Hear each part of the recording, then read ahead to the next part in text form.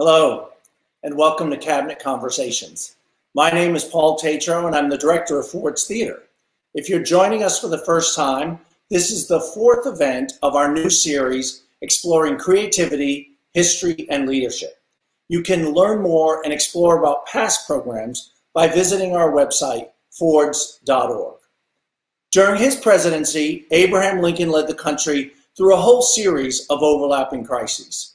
At Ford's, we commemorate his legacy by, among many other things, sharing his legacy of leadership.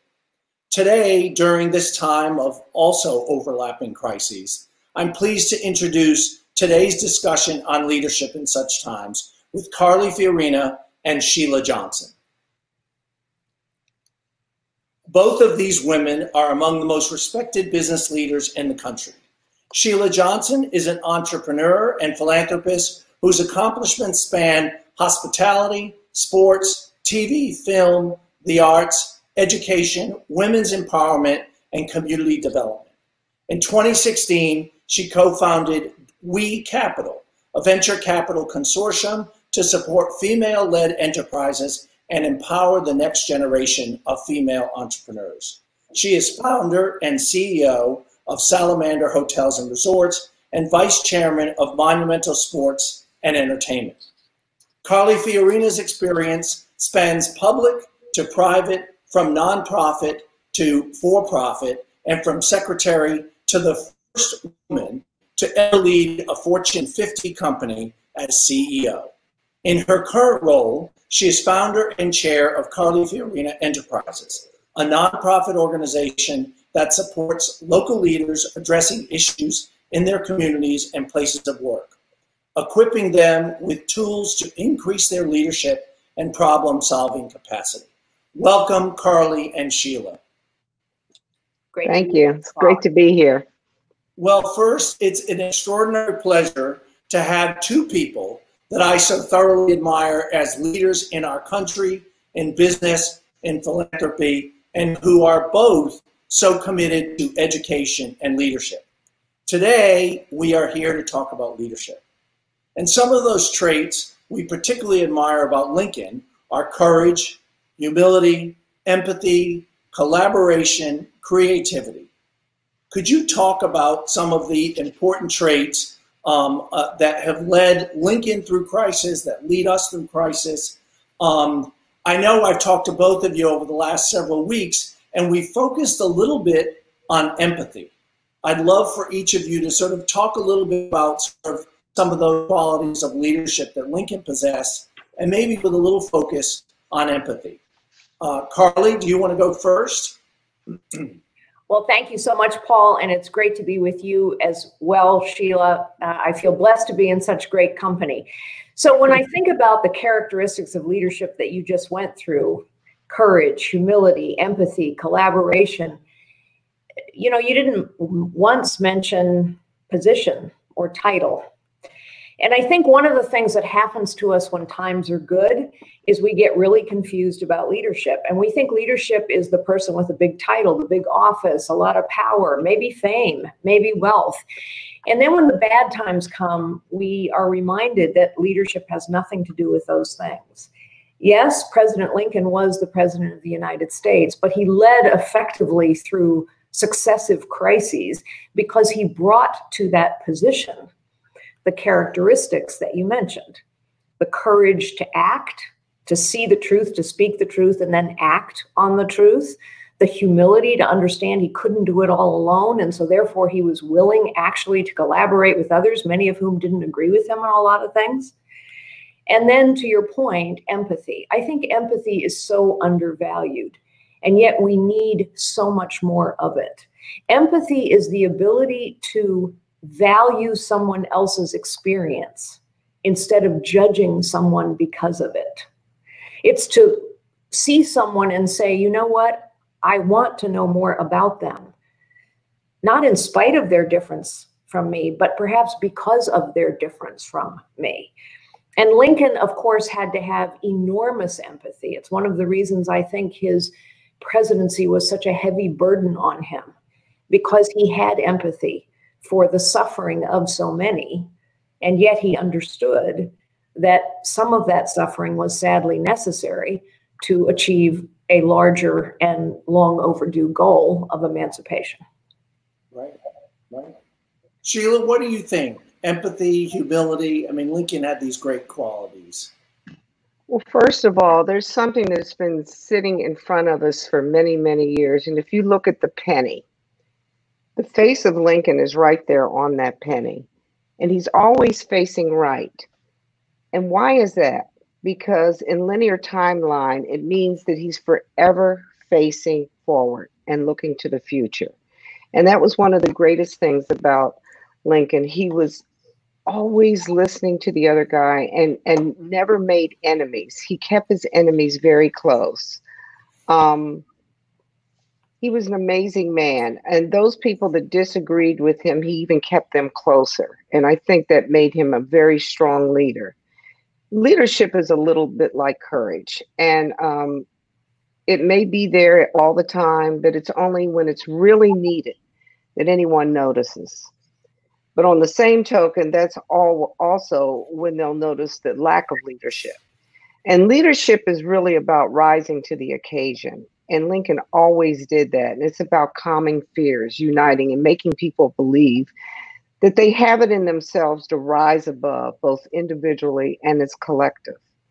Whatever it is that is vexing them, they can go with business of living their lives as productive members of society. And I think that's what was so important about Lincoln. Crises does build character, and it's how you handle that crisis. It's almost impossible to talk about, great leaders because they always have to prove themselves. And when there's male leaders and there's female leaders. And I think that we have to look at leadership differently as women. We're always having to prove ourselves as a leader. And it's the way we handle our companies, it's the way we handle our friends, it's the way we run our companies. And when you talk about empathy, I think empathy is really essential always. And when can it be detrimental? Almost never. It's really important. I remember reading, I think it was a part in The Art of War by Sun Tzu. He talks about the critical nature of knowing one's enemy every bit as much as you know oneself. And that means learning to stand inside his or her shoes and training yourself to be able to see the world through a pair of eyes other than your own. And I think that's really important. And this is really the definition of empathy. And I thought that that was one of Lincoln's strongest qualities, that he was able to put himself in everybody's shoes and try to come out to a solid recommendation of how they should move forward. Now, Sheila, you just gave me a whole list of things that I'm going to talk about for the next 3 hours, if we had 3 hours. But one of the things I want to talk about is, and we touched on this a little bit yesterday, just in our prep meeting, it was the difference in leadership between men and women. Now, yes. It is my great honor to be here with two strong women who I so much admire. But both of you have had to break through the glass ceiling. And I would love for each of you to talk a little bit about that. Carly, I love telling the story that I recall from your first book, Tough Choices, about when you were in business and you were a rising manager. I believe it was at AT&T, if I had it correct. And you were, I think, in Japan. And the guys were all going out to some gentleman's club. And you said, no, I'll go along too. And how you sort of hung with the guys. And really, it was one of the lessons that you took away on how you had to sort of work extra hard. How both of you, I know, had to work extra hard to break into leadership and break through the glass ceiling. Tell us a little about that and give some insight to our listeners, Carly. There's an expression, not an expression, there's a reality called white privilege, and we talk a lot about it with regard, obviously, to race relations. But I think it also impacts this question you're talking about. White men are generally presumed to be competent and to deserve the job they're in. That's just a fact. If you're a white man, generally people look at you and they say, oh, you've earned that job, you're competent for that job, you deserve that job.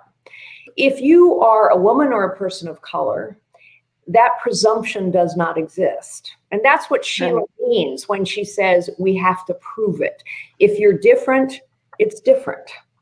And so proving it means that you have to demonstrate day in and day out, I can do this job, I've earned this job, and therefore I can earn your respect.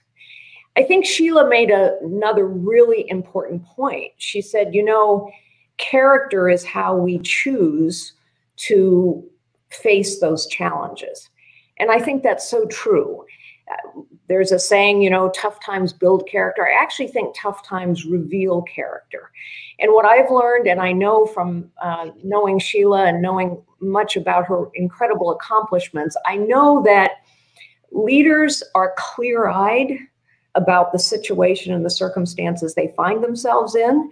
They choose their times to confront the circumstances that they are in, but they also never sell their souls or diminish their own character by how they confront or how they demonstrate their competence. They instead bolster their character and earn people's respect. And all the way back to Lincoln, I mean, Lincoln had, for different reasons, Lincoln had a whole host of detractors, bitter retractors. One of the things I say all the time is criticism is the price of leadership. It's the price. Every leader, particularly one who's different, whether they're a woman or a person of color, particularly one who has to prove it every day, but every leader has to be able to deal with criticism because it is the price. It goes with the territory. And how a leader responds to criticism says a lot about who they are and how strong a leader they can be. Right. So I want to layer something else on top of this that we as women deal with on a daily basis, and I know I do. Not just as an African-American woman who owns a company and runs a company, but I have a lot of males that work for me. And Carlene, I bet you this has happened to you. Have you ever been in a meeting and you're giving out all of these incredible ideas, and then the men around the room, they're just ignoring you? If I could write a one-act play, I know what you're going to say. You know, and then they turn around and they say exactly the same thing that you've already talked about, and they're getting credit for it. And I'm going to tell you another little piece of history. Did you know that the rape kits? Do you know that was designed and invented by a woman? But it was a man, it was a Chicago police sergeant, a male, who branded it in his own name. And to this day, it still carries his name, but it was a woman who invented this rape kit. Right. But we see examples of this all the time. And it is just truly amazing. And I sit back and I look at corporate boards. And I'm looking at the men that get on these corporate boards, and women can't get on, especially African-American women. And I'm like, how in the world? But it's such a close-knit fraternity of men, and they just grease each other's hands. Okay, I'll put you on that board if you put me on that board. And I've seen this happen. And these are things that women have to deal with. We deal with this all the time. Yeah. And, you know, Sheila, to your point about boards, and I've said precisely the same thing publicly many times, you know, here's the truth. People are most comfortable with people like themselves. People are most comfortable with people like themselves. That's why the ability to collaborate with people that are different than ourselves is such an important and distinguishing characteristic of true leaders. But because people are most comfortable with people like themselves, the consequence of that is that whoever's at the table tends to stay at the table and tends to bring more of their own to the table. And until we realize that having different people around the table yields better results. And the data is clear. Absolutely. It does. The data is clear. It does. A diverse team delivers better results, period. Yeah, and I mean, it makes your company.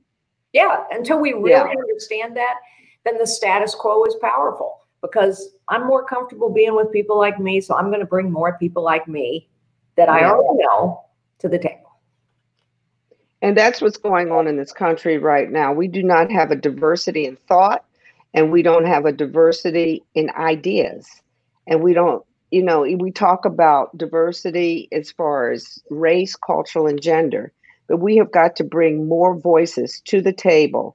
And this is people of color, people from different cultures, men and gender. Yes. And that's the only way that we're going to become stronger as far as in the business sense, but also in this country. And we're being very, very short-sighted about that. And that is what's going on right now. And this is the frustration that we're feeling.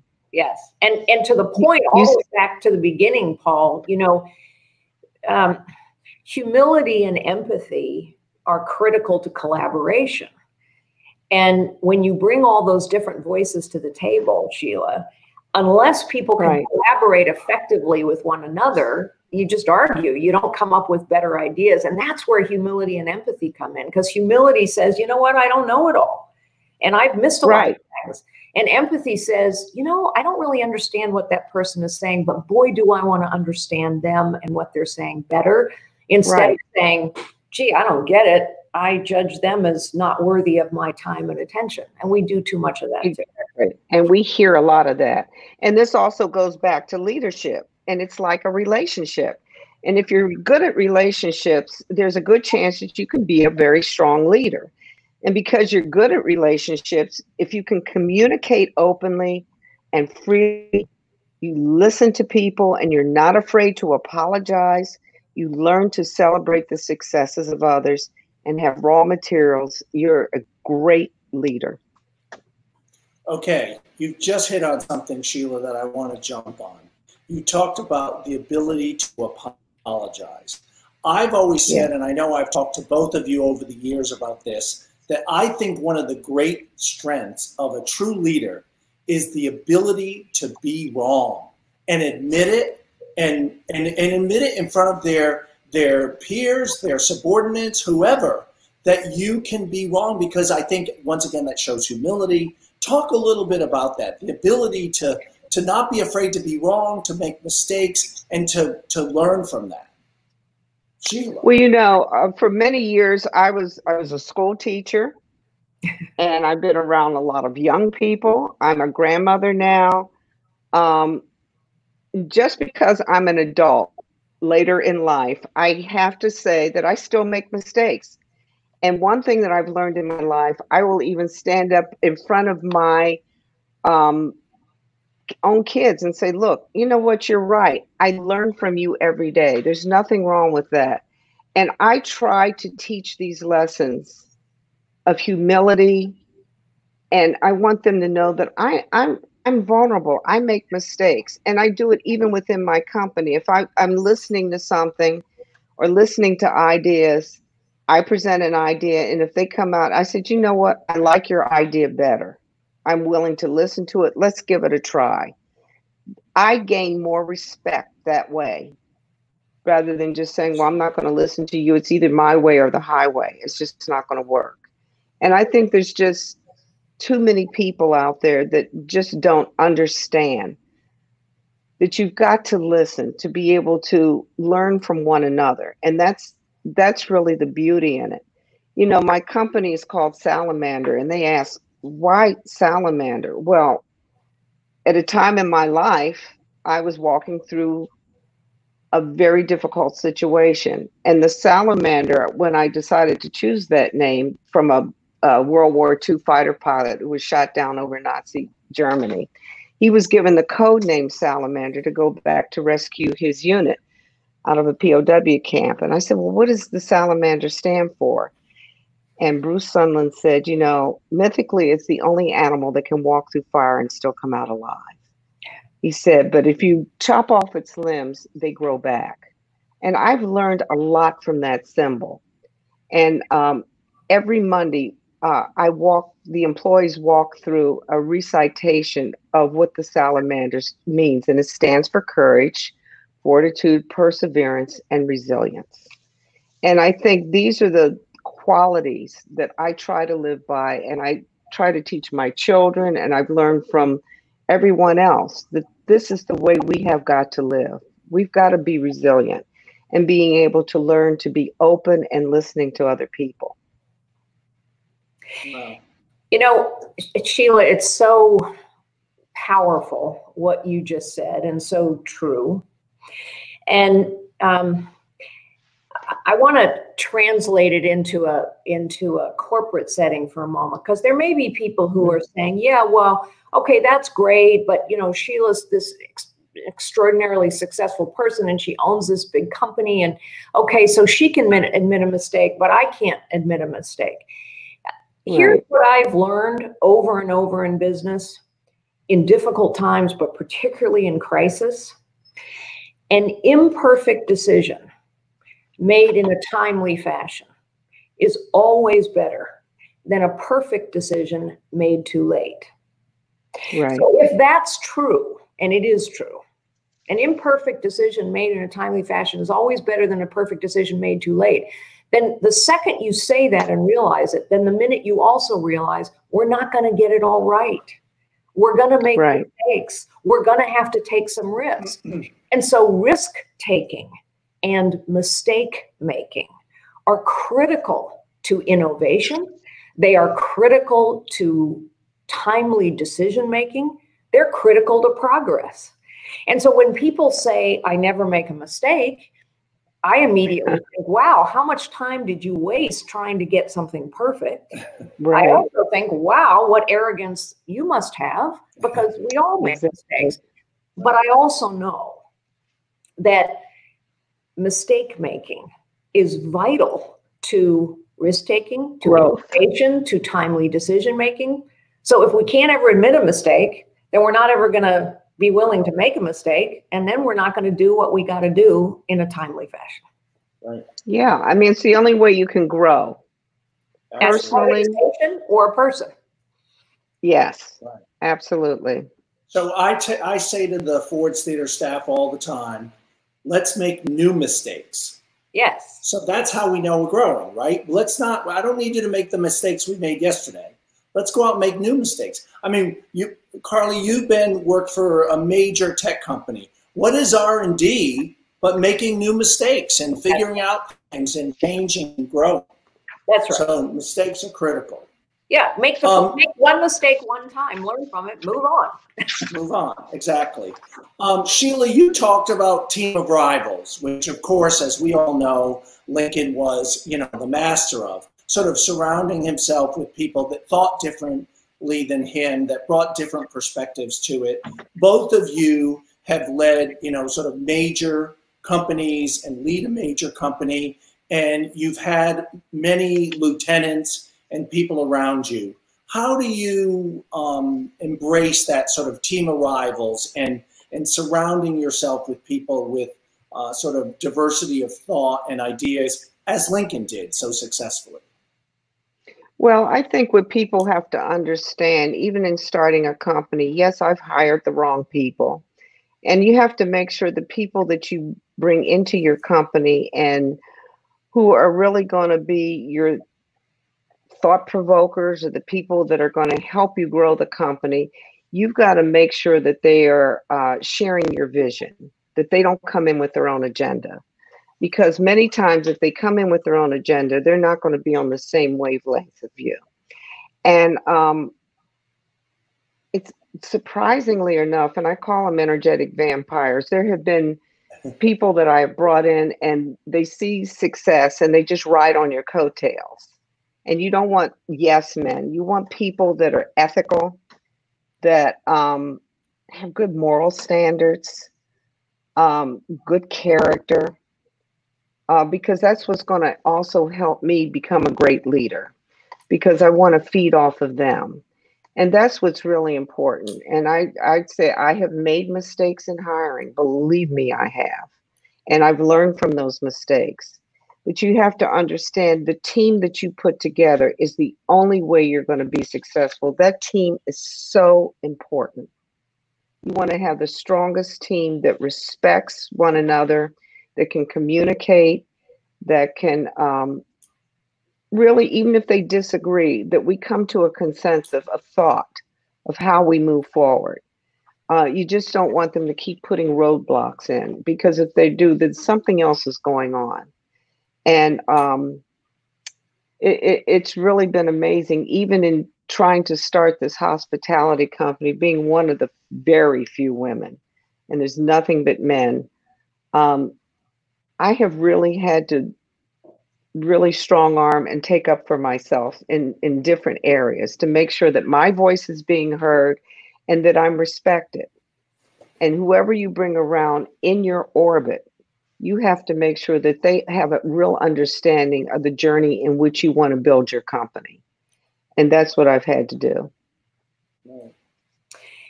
You know, Paul, I think in addition to all the wisdom Sheila just shared, I would add just a couple things. Number one, I think as a leader, we have to be very good at asking questions.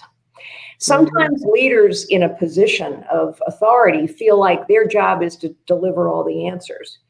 And in fact, the most important job a leader sometimes has is to ask questions and then listen to the answers. A leader has to create an environment where the truth is told and where differences of opinion really show up at the table so that they can be discussed and ultimately, to Sheila's point, resolved towards a common purpose and a goal that everyone agrees upon. But the ability to ask questions, to create an environment in which truth is up on the table, in which people, you know, you've known people who go into a room and say, yeah, I'm with you. You go, girl, it's great. And then they go outside the room and they say, oh my God, that's never going to work. What a horrible idea. A leader has to create a culture and environment where everything gets said on the table and to someone's face. That's how you build a team where people can respect one another, disagree with one another when necessary, and ultimately collaborate with one another and get a decision made so that they can move on. And you know, when Paul, you're the great Lincoln historian among us, but when you read about the kinds of meetings and discussions that President Lincoln had with his team of rivals, what you see is somebody who listened as much as he talked. You see someone who asked questions. You see someone who sought the truth, even when that truth was kind of unpleasant and uncomfortable. And those are all things that great leaders do. Right. It's almost like, you know, as you said, Sheila and Carly, both of you on this point, is that you want not dissension, but you want to hear what those differing points of view are in the room.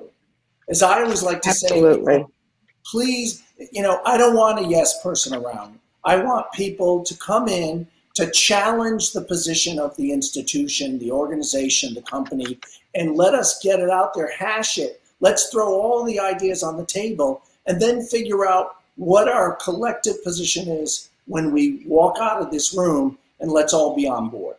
You know, that's the key. I think, yeah, I was going to say, I think, Carly, what could be different between the two of us when I entered my third act in life, coming out of the entertainment business, you know, I just decided to start a hospitality company. I knew nothing about it.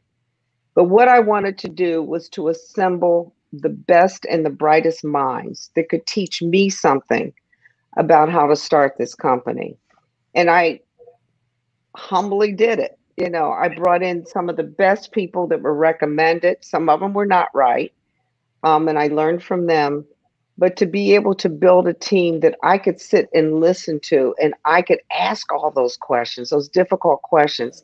And I have learned so much over the past 15 years of just building a company and what we've been through, even having to deal with community and racial issues and trying to get a resort built.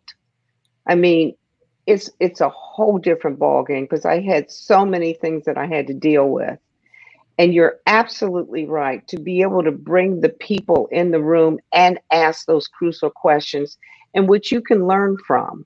Because I don't want people who are listening to this to think, oh, she just came out of nowhere and she started a hospitality company. You guys have no idea what I've been through and all of the things that I had to do to learn from so many of the experts. And they're still with me. I've only fired 2 people, but the rest of them around, and we keep building this incredible team of people that I'm learning from every single day. And I will give them credit. I said, you know, I had no idea that's what we had to do. And it's just been an amazing journey. Right. Well, you mentioned something there, Sheila, that I also think is a great trait of good leadership, is giving credit. You know, too often I've worked with people that are sort of arrogant, think they know it all, really think they're the smartest person in the company. And I said to those people, I said, first of all, by surrounding yourself with great people, you actually become a better leader. And I think that's one of the things that great leaders do. They give credit away, and they're not afraid to like bring on other great people and listen to them and talk to them. I mean, Carly, when you were building companies and building, you know, and working with, you know, just sort of giant corporations, I presume that that's something you had to do, that you had to sort of share credit, give credit away. Well, I think you're hitting on something very fundamental about leadership that we also can frequently forget. Leaders serve others. Leaders serve a purpose bigger than themselves. Maybe that purpose is to build a new company, as Sheila experienced. Maybe that purpose is to unify a nation. Maybe that purpose is to achieve a goal that has so far escaped the company. But the point is, a leader serves a purpose larger than themselves. A leader doesn't say, this is all about me, this is all about my position, this is all about my power, this is all about credit to me. No, the leader, in a very real sense, is subordinate to the purpose. And so once you decide that as a leader you serve, then it's not about credit to yourself. It's about achievement of the goal, whatever that is.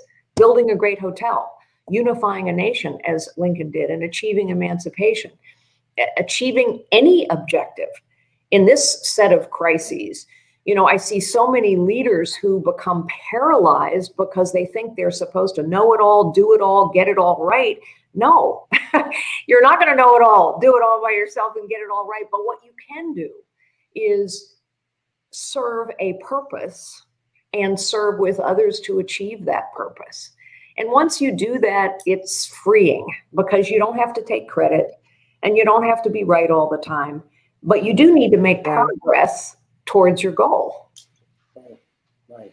I think one of the greatest things that gives me such pleasure is whenever I'm opening a new hotel and I have my team around me, and I will openly acknowledge, I said, you know, this is my company. I'm founder and CEO, but there's a team of people here that I could not have done it alone. And it's so true. You cannot do anything alone. You have to do it with a great team of people. And I have no problems acknowledging all of the people around me that make me look good. And that's what's so important. Well, listen, this is a fantastic conversation, but we've got a lot of people out there listening to us, and we've started to get some questions in. So I'd like to encourage our listeners to keep sending their questions in, and I'm going to throw a couple at the two, at Sheila and Carly.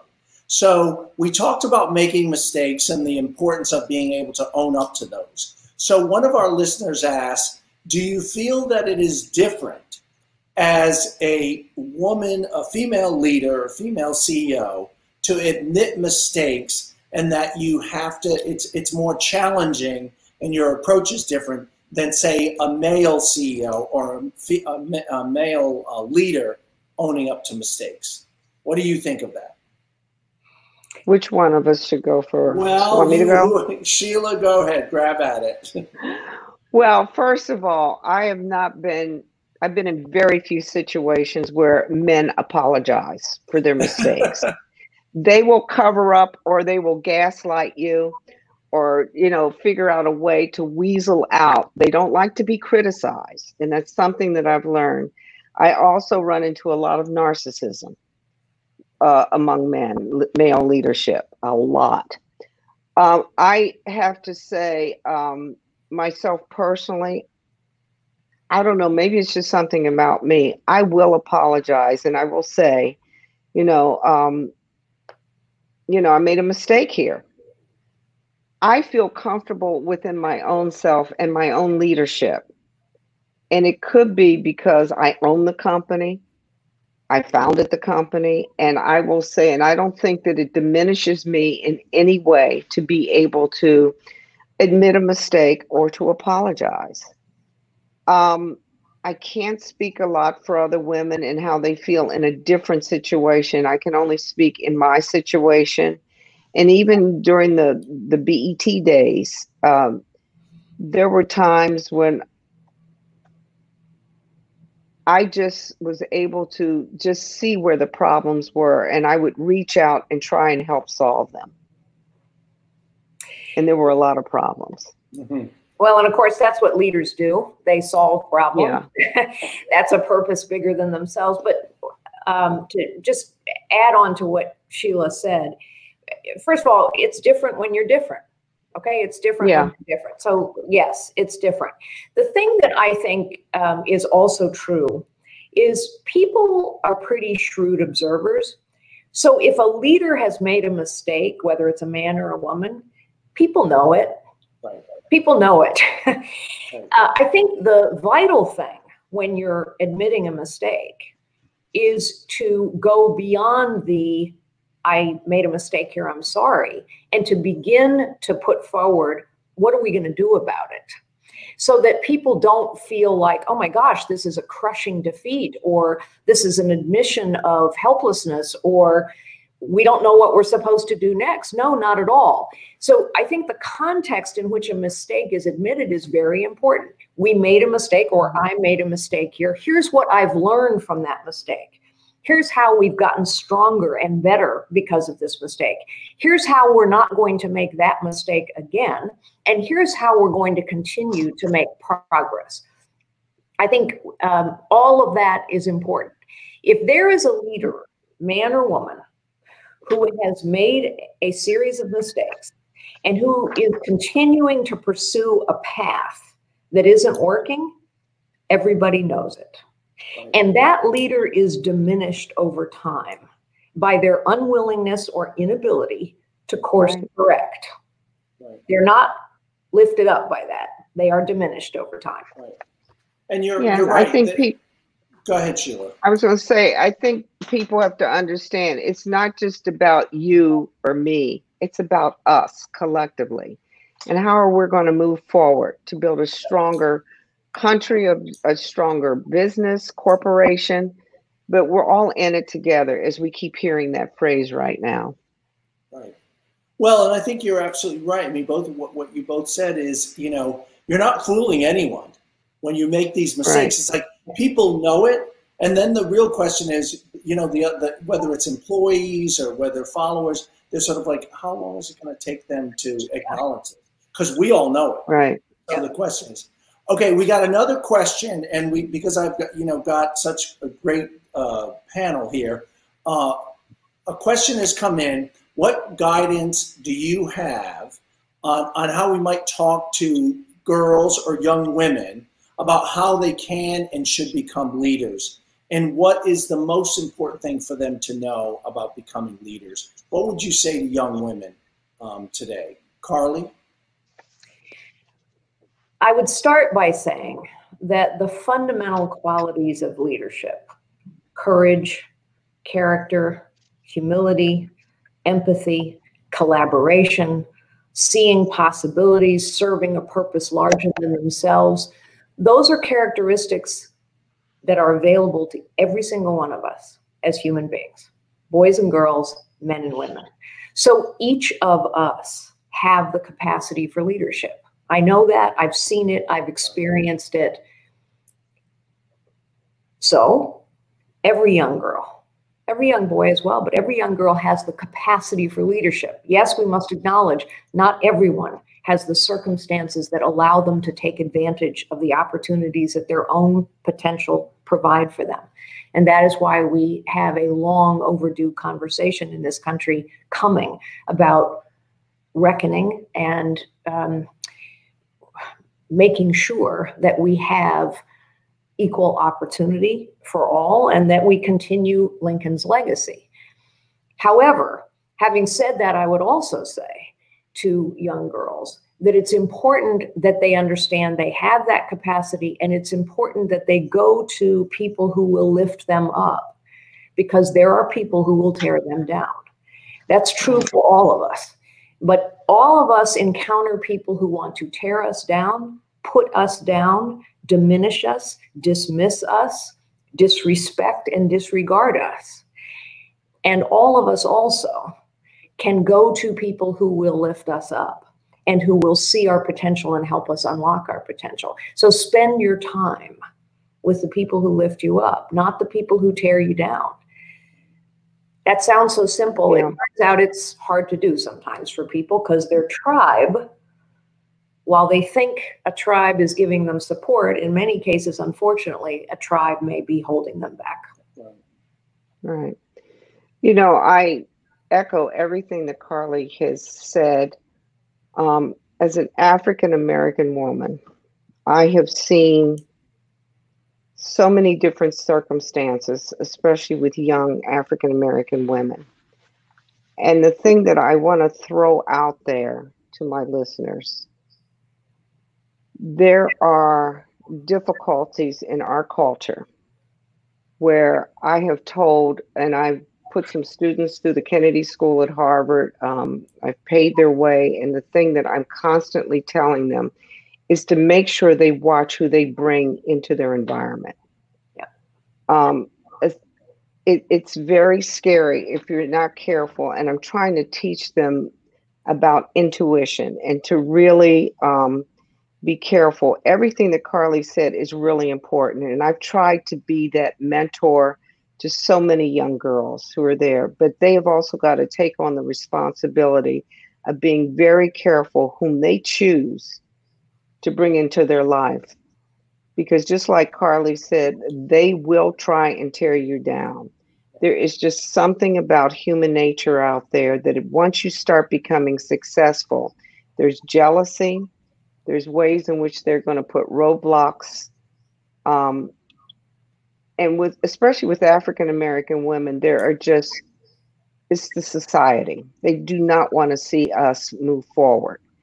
And I'm just saying that just be very, very careful on who you bring around you and to make sure that you have the best people that can continue to push you forward, that can lift you up, and that can listen to you and make sure that you continue to be on the right path. And that goes for both men and women. And it's really important. Right. That's great. Well, let me ask you, because we've been talking sort of around sort of the various crises that we're in now. We know we have this sort of like, health pandemic and health crisis sort of surging in various waves up and down around the country. But we also have this social unrest that's happening right now. And, sort of that really sort of what I say sort of restarted with the murder of George Floyd and other young African Americans around the country and the sort of social unrest that we have. What are some of the leaders that we have in our country now that you find are really speaking to sort of that unrest in our country and are bringing some clarity to those issues? And could you talk a little about folks that you see out there in our country, whether it's business leaders or whether it's political leaders, but people that are sort of speaking to the ache and the yearning that is happening in our country right now with sort of the social unrest? Well, I just want to say that I am very impressed by the young people out there. You know, as president and managing partner of my Washington Mystics, our national championships, my players have really stepped forward to really take on a leadership role. I really feel as though at my age, and there's a lot of great older leaders out there. I think it's kind of time. It's time for them to step aside and listen, and just supply the support. I think we're in a new era now, and we've got so many hungry young people that really want to make a difference. The 50 students that I have put through the Center for Public Leadership from Harvard are just amazing. They're out there on the front lines. They're in the communities on the healthcare issues. I've got one in the Supreme Court that is clerking for okay, I'm getting all tongue twisted. You know who I'm talking about. Justice Sotomayor. I've just, yes, right. And so they're out there on the front lines. And one thing that I've learned from them, it is time for me to step aside. The jargon has changed. The ideas are changing on how we need to have new voices out there. And it's time we have new voices. I think we've had some great leaders in the past. It's time for them now to step aside, but we should be there just to be able to provide support and that safety net for them. But I think it's time for them to grow. We're aging out, and they see things a lot differently. And what is going on in this country has been going on for a long time, and it's time that it's needed to be addressed. I mean, just in what I've gone through and trying to build a resort out here in Middleburg, I've gone through the same racial issues. They have been horrific. They're scary. It has not gone away. And if people think it's gone away, they're crazy. But it's really has raised its ugly head. And because of technology and cell phones, we're seeing it now. We're really seeing it, and people are experiencing the diversity of leadership. I think is really important. It just shouldn't be young African American leaders. It should be also white leaders, young leaders that can work where they can work together. I think we need to show this nation that all cultures can start working together. And as I said before, diversity of thought and ideas to be able to problem solve. But I really think that's where this leadership is now starting to surface. Right. So let me just build on that, because I think there's so much truth in everything that Sheila just said. You know, one of the things that I've learned over and over again is that problems are best solved by people who understand them best, people who are closest to them. And what that means, I think, is that the leadership necessary to solve so many of these systemic problems is going to have to come from people, to Sheila's point, who understand the problem. So what is the problem? The problem is systemic racism and structural inequity that has existed in this country for decades and centuries. And we talked about leaders being people who see the truth, speak the truth, and act on the truth. And I think what you're seeing is more and more people, regardless of whether they have a position of leadership or a title of leadership or not, more and more people being willing to stand up wherever they are, in whatever community they're in, and see the truth and speak the truth and act on the truth. And say, among other things, it's time for a change. The pandemic, of course, is terrible in so many ways. But in another way, I think, if we are thoughtful about it, I think it has been a great gift. And I use that term very advisedly. But, you know, all leaders understand that in crisis, there is an opportunity. What is the gift of what is the lesson we have learned from this pandemic? I think there are two lessons. The first lesson we've learned is we are all connected. We are all connected. And so it turns out that the structural inequities and the systemic racism that prevents people from having access to quality healthcare and quality food is impacting all of us now. And suddenly that's up on the table and on the front burner for everyone to see. We're all connected. The second thing it's taught us is that the simplest choice can actually change things. Do I wear a mask or not? Can change things. Do I stay home or not? Can change things. Those lessons are incredibly valuable if we will heed them. We are all connected. Out of sight cannot be out of mind. Structural inequities and systemic racism damage us all. People closest to the problem know best how to solve it. So let's listen to the people who understand this problem because they have lived it. And it turns out that each one of us can make choices that can help make this better. And the first choice each of us can make is to see the truth and speak the truth and act on the truth. Whether everybody agrees with us or not, whether our tribe gets upset with us or not, seeing the truth, speaking the truth, and acting on the truth always takes courage, but it also is always required for progress to be made. And I think it's coming all the way back down to leadership too. We need leaders in this country that are going to be examples on how we move forward. Exactly. Absolutely. What an amazing place to sort of bring us to a close here. We started with sort of like the idea that crisis brings out great leaders, and also sort of bringing it back to, you know, we need young leaders to step forward now and to really lead us during this time.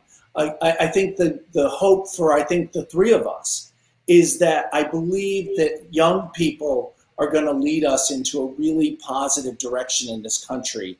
And I think that's where there's the great hope and optimism. And I think Lincoln would feel terrific about that as well, that the young people are going to lead us into hope and optimism, and they're going to show great leadership. I want to thank so very much Sheila Johnson and Carly Fiorina for joining us for today's Cabinet Conversation. And thanks to all of you for watching. We'll continue to respond to your comments and questions that we didn't get to in the live session today. If you like today's Cabinet Conversation, please consider making a gift to Ford's Theater, and just go to fords.org/donate. And please join us for our next conversation on July 30th. Again, Sheila, Carly, thank you so very much. What a true pleasure and a great way to spend an afternoon. Thank you so much. Okay. Thank you very much for joining us. Bye-bye.